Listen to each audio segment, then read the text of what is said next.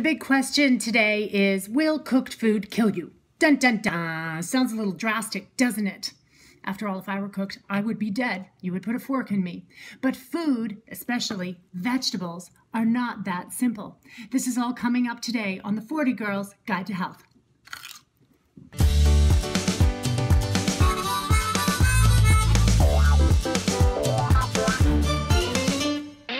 So today we're talking about cooking. No time to cover meats and such, so we're going to stick with plant foods. Eating plant food is the key to optimum health. What is better, raw or cooked? Now, what do I mean by better for you? Well, it's where you get the maximum amount of nutrients and subsequent absorption in the body, because that's the goal. Nutrient absorption, always the goal. So what is raw food? Plant food that has not been heated above 104 to 120 degrees Fahrenheit. Raw foodies believe any foods cooked above this temperature has lost its nutritional vitality and can be harmful to the body. Hence the question, does cooking kill? Well, kind of. Natural plant enzymes are destroyed at temperatures above 118 degrees. Without their natural enzymes, these foods, any foods, are very hard for the body to digest. But there are many more pluses of raw food. Here goes. Number one. Raw food contains lots of nutrients in an easy-to-digest form thanks to the enzymes. Cooking destroys not just enzymes, but plenty of vitamins and minerals too. Number two, humans have eaten raw food since the beginning of time, since cavemen. Refined? The last 100 years. And look at our health, people.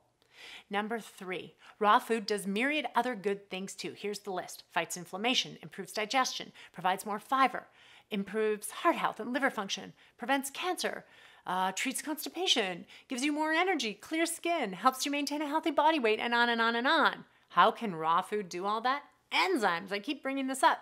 People rarely talk about these amazing little things, so I'm going to give you a really quick crash course. There are three types of enzymes. Number one, metabolic.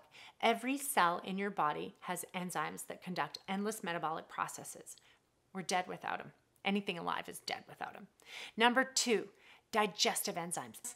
Amylase digests starch in the mouth, and protease digests protein in the stomach, and there's various pancreatic enzymes that get to work digesting in the small intestine, and on and on. Number three is plant enzymes. They're in live, raw food and naturally help you digest the food all the way along, unless you cook it out of them.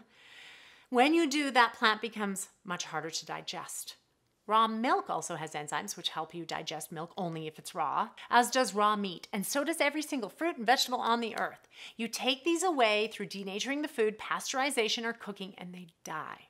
Then your own digestive enzymes must do all the work. Well, it seems okay, right? But after years of this, they actually wear out and they don't replenish as well. With a lot of abuse, eventually your whole digestive tract slows down. Foods don't digest properly, and undigested protein particles leak through your compromised gut wall. Inflammation and allergy then set in, and from there, chronic disease makes its foothold. That includes the big ones, diabetes and cancers. No thank you. So maybe now we care about enzyme, right? Raw food? Yes, every single day. Plant enzyme supplementation or digestive enzymes if you're in the store. If you're over 40 and don't eat raw, then I say absolutely yes, and even if you do eat raw. You may wish you had even started younger. Beyond that, raw food can be so interesting. We think cucumber and carrot sticks, but there are sprouted quinoa carrot crackers, sushi with savory bean butters and sea vegetables, and so on. And it may actually be a little bit hard to conceive when you've been cooking like your mom or your grandma for years, like I had, using mostly the oven and the stove, and that was my cooking education. Unless it was summer, then we'd be pulling cukes and strawberries fresh from the ground. So that's the upside. What's the downside? Well, there's a few things you need to consider. Number one, raw food exclusively is very cleansing and detoxing. You can actually lose too much weight if you do it for too long. Well, I know for me that's not going to be too much of a problem, but it's something to keep in mind. Number two, the cellulose and fiber in vegetables is paradoxically actually hard to digest. Cooking helps pre-digest this for us, and it can also make some of the minerals more accessible by breaking some of the ionic bonds. Number three, cooking can be easier and more palatable because we're used to it, and you still get all the macronutrients like protein, fat, and carbohydrate. But as you can see, you won't get as many micronutrients like vitamins and minerals. And the fact is, without micronutrients, your body can't do too much with the macros. It needs the micronutrients and the enzymes. Number 4, if you don't eat meat, then you may need to supplement vitamin D, B12, iron, or zinc, which we get in higher doses from animal proteins. And number 5, sprouting and fermenting, which is a very important part of the raw food diet to ensure you get all the nutrients that you need. But it can be difficult and it takes time. Raw food is a learning curve for most of us because it does not come naturally anymore. And the other thing that makes it hard is you need equipment. You need a food processor, a blender, a dehydrator, and more fridge space. So what's the solution? A bit of everything, leaning heavy on fruit and vegetables. Be certain to eat raw every single day. If you finish the day with not one salad or piece of fruit or carrot stick or like freshly pressed juice or parsley, you get a fail.